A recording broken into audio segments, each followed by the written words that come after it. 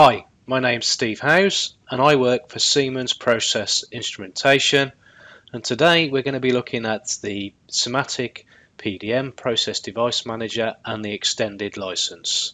In previous blogs we've looked at the single tag and the basic and service license. So the extended license is a bolt-on or an upgrade license that you can add to the basic or service licenses. Hopefully you can remember that we can't upgrade any of the functionality on the single tag. So if we have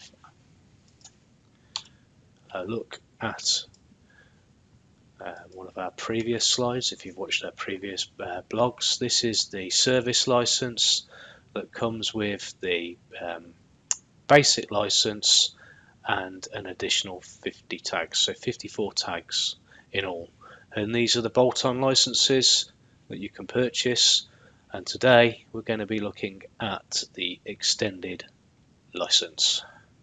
So this can be purchased after and added to the original license at a later date if you want to spread the costs. So the first thing that we get with the extended license is a real nice function called the change log. So this works really well if you've got a PC integrated on site. So you have multiple maintenance engineers who are logging on and doing work. So everything is logged. So you're not having to start the fault finding process off again. You can go to the change log and have a look what the last engineer did and get to the fault a lot quicker. Also, if you've got to follow certain standards that prove that you haven't tampered with the instrument, that's where the change log is quite good. The next part is the calibration log. So rather than having a separate tool for logging your calibration results and creating a document, you can do that within PDM. So it pulls all your diagnostics, instrumentation parameters, and all of your recorded calibration values into one report. So you're not having to search in different databases for different reports. As an extension to that, once you've finished writing the report, you can add your next service or calibration interval. So when you refresh the diagnostics on PDM, it will see that it's expired on this date and time, and it will come up with an alarm. And there's two views that you can see here. This is your standard PDM diagnostic view, where it will tell you that your maintenance timer or service timer is expired, and if it's integrated into maintenance station, you don't have to refresh the diagnostics. Maintenance station will do that for you, so it's constantly scanning, and it will update you on this alarm. So that's the difference between the two. We'll touch on maintenance station in future blogs. A real powerful tool of the extended license is bulk transfer. So if you have a tank farm and you've got a volume curve and you've got 10 identical tanks, you've proven the volume curve on the first tank. It may have 32 breakpoints, it may have 10, it may have 20. That's quite a lengthy exercise to put that into the other 9 level devices. So part of the extended license, you can right click your parameter. On this example it's degrees Celsius, and then do a bulk distribution of that parameter to all of the instruments that are the same on your plant. So things like fail-safe levels, volume curves can be transferred from one device to multiple devices, so it really reduces your configuration time for larger projects. So what we're going to do now is we're going to have a look at these in real life on my demo rig, so you can get a feel for what they look like in the real world. So here we have a small project and we've seen this before on a previous blog. So compact field unit, which is Profinet to Profibus PA, and then ET200SP, which is Profinet to different option cards, and this one is a HART input card, so it allows us HART pass-through.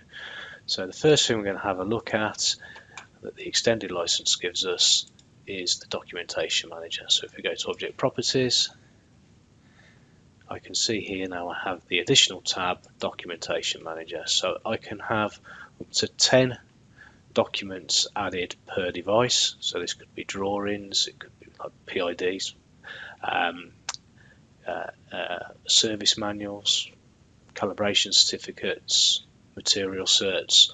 All of this can be put under this documentation manager, so when somebody opens up PDM they can start referring to these additional documents as well. So if we delve into PDM, we can see our parameter lists. Now we'll start to see some of the functionality that was disabled is now back. So the print functionality, I can print, I can do file exports, including my documentation manager now, and my change log is available. I haven't made any changes on this, or I haven't enabled the change log for that device. And then I have my calibration log. So when my calibration log opens up, under here I can see the diagnostic state. I can update the diagnostic state of that instrument from here as well. So you really shouldn't be calibrating an instrument with a fault on. So I can see that this device is okay. Then this is where I put my results. So this may be a thermal bath, for instance, and then I have my measured values, and I can put my acceptable site tolerance in here. Any attachments, I might have a calibration certificate for the thermal bath, and any comments here. I might have had to adjust something to bring it within calibration. When I've finished all of that, I can then say I'm going to set my next calibration or service interval, pull up my calendar and take it to October next year. Okay, and then I can save that. When I've generated my report, I can push these out to a log report generator. So this saves the report as an XML, so cloud-based apps can access it, or I can just open it via other tools such as Word or Excel.